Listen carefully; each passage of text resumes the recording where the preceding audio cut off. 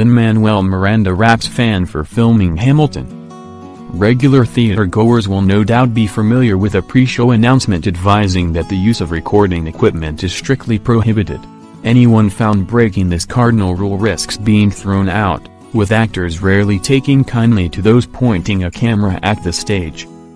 This was the case in Puerto Rico when Hamilton creator and actor, Lin-Manuel Miranda, interrupted his performance to beg an audience member to stop filming.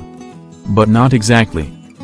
The man who wrote the music and lyrics to Hamilton made a self-edit live on stage, as he changed the words to one of the show's songs to get the message across. He sang, "Lady filming in the fourth row, please stop it." Had Miranda not spotted the audience member attempting to pirate the show, he would have sung the original line, "The problem is I got a lot of brains but no Polish." The new lyric came partway through the first act song My Shot, which chronicles Alexander Hamilton's first meeting with John Laurens, Hercules Mulligan and Lafayette. They are affectionately known as the Sons of Liberty, referring to their role in establishing the United States of America. And Miranda suggested they were taken aback by his lyrical improvisation in a subsequent Twitter post.